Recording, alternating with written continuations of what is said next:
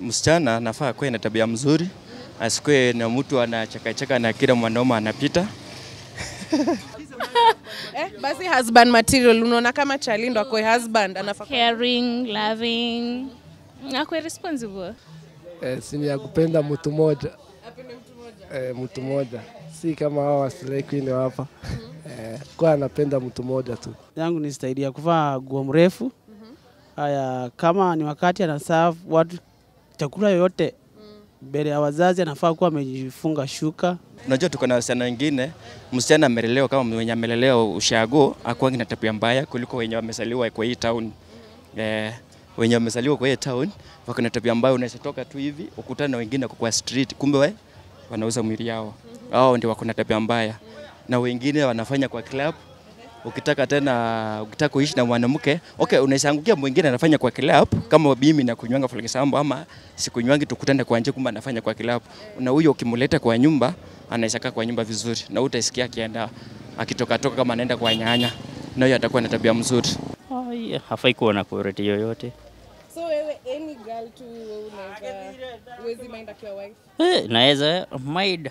And your question can be in two ways. Is it wife material before you get married or wife material when you're married? So I think you need to emphasize. Wait, tuambie before you get married, wife material anafaa kuwa na which qualities?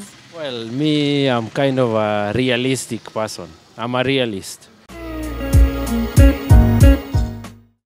Hapo ni ngumu lakini tunaweza jaribu kujibu kiasi.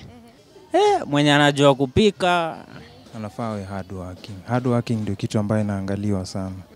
Mmoja anafaa kuwe obedient to his husband. Lazima mheshimu penzi yake kama bwanake. Wife material huwezi jua unless ukae naye. It's as simple as that. Huwezi jua wife material juu mnaendaga a few dates. Juu kujua mtu ni situation ya hao vile ana behavigi akiwa in her real nature. Na pia ni mvumilivu kwa kila jambo. God fearing.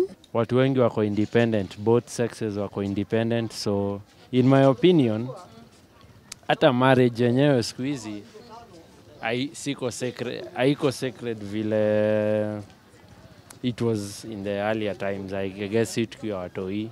Nafaa mtu anachesimu, mtu anafaa mzuri, akiona wageni na wakaribisha kwa nyumba vizuri, anachekera wageni vizuri na kwa hivyo. Manzi, in short anafaa kuwa tu loyal manzi. That's all. That's all you need from a wife wewe. Okay. Hizi blanda zote zinakam wakianza story mingi hiyo nini, lakini akiwa loyal tutaelewana man, tutaelewana. Lazima kuwe madam safi, anajielewa. Kwanza usafi inaweza chukua usafi kwanza. Sababu kujua usafi nao lazima kuzuia magonjwa kahao. Usafi tu ndio kitu ya kwanza inaweza angalia kwanza. Hawe self discipline tu. Hawe self discipline. Peke yake. Yeah.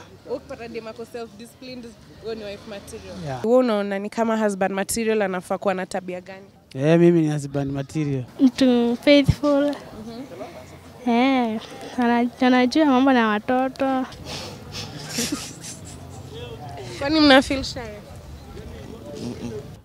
Nini hizo ndio unaona ni kama uko nazo za kufanya kwa husband material? Mimi namheshimu bibi yangu. Haya. Chochote anataka mimi nampatia. Kama akitaka chakula nimemprovide, mavazi yako sawa. As far as wife material, I think tu ni mtu ana support tu partner yake. I think that's all it takes. So that's all it takes for you? Well, when I say support, I mean support in everything.